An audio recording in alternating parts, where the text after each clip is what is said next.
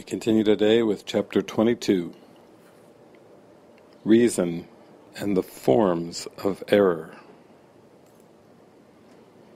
The introduction of reason into the ego's thought system is the beginning of its undoing, for reason and the ego are contradictory, nor is it possible for them to coexist in your awareness. For reason's goal is to make plain, and therefore obvious. You can see reason. This is not a play on words, for here is the beginning of a vision that has meaning. Vision is sense, quite literally. If it is not the body's sight, it must be understood. For it is plain, and what is obvious is not ambiguous. It can be understood, and here do reason and the ego separate to go their separate ways.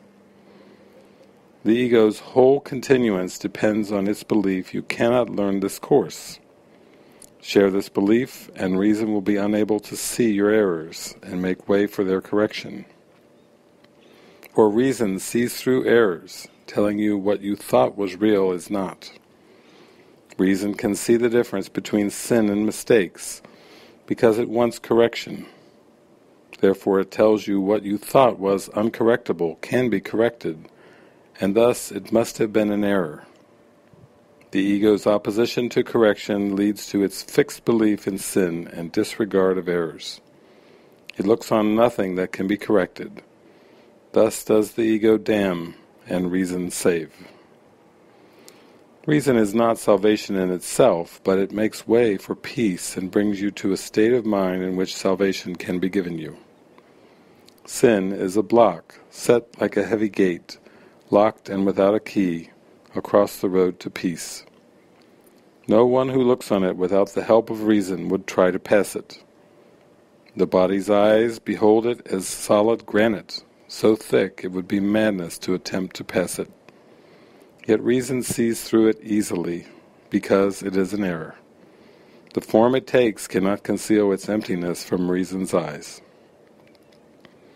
Only the form of error attracts the ego, meaning it does not recognize and does not see it, if it is there or not.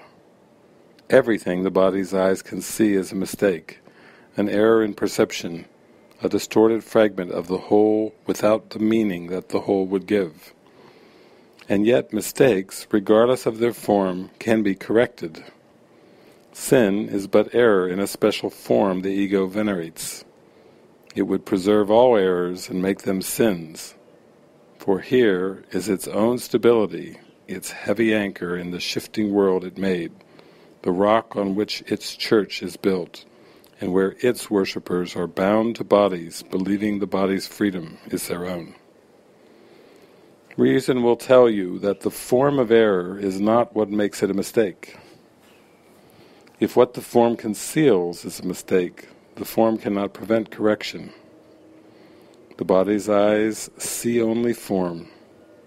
They cannot see beyond what they were made to see, and they were made to look on error and not see past it. Theirs is indeed a strange perception, for they can see only illusions, unable to look beyond the granite block of sin, and stopping at the outside form of nothing. To this distorted form of vision, the outside of everything, the wall that stands between you and the truth, is wholly true. Yet how can sight that stops at nothingness as if it were a solid wall see truly?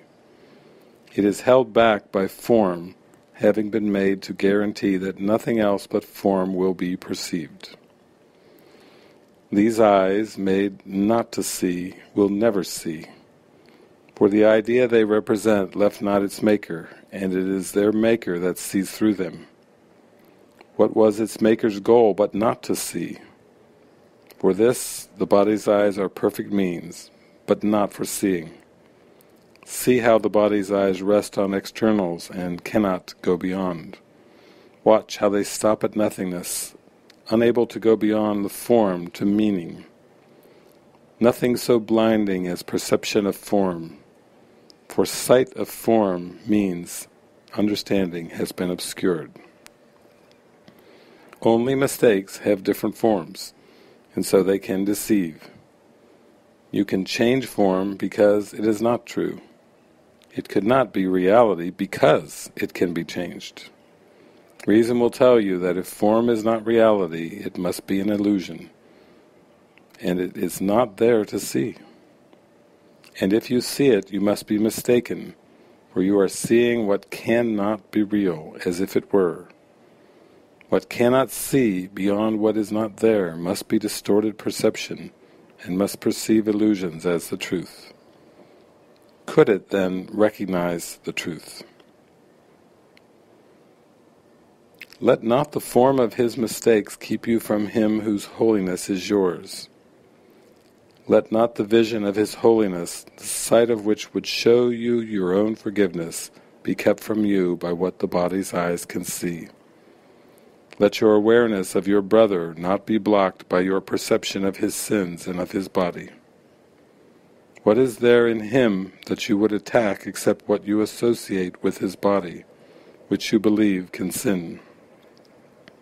Beyond his errors in his holiness and your salvation, you gave him not his holiness, but tried to see your sins in him to save yourself, and yet his holiness is your forgiveness. Can you be saved by making sinful the one whose holiness is your salvation? A holy relationship, however newly born, must value holiness above all else. Unholy values will produce confusion and inawareness. In an unholy relationship, each one is valued because he seems to justify the other's sin. Each sees within the other what impels him to sin against his will, and thus he lays his sins upon the other, and is attracted to him to perpetuate his sins.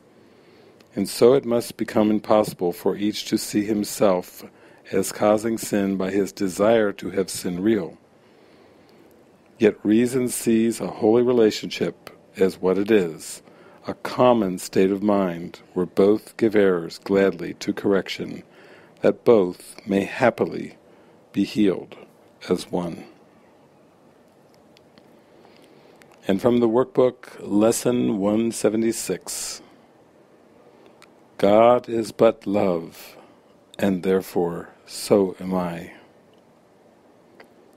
Give me your blessing, Holy Son of God. God is but love, and therefore so am I. I am as God created me.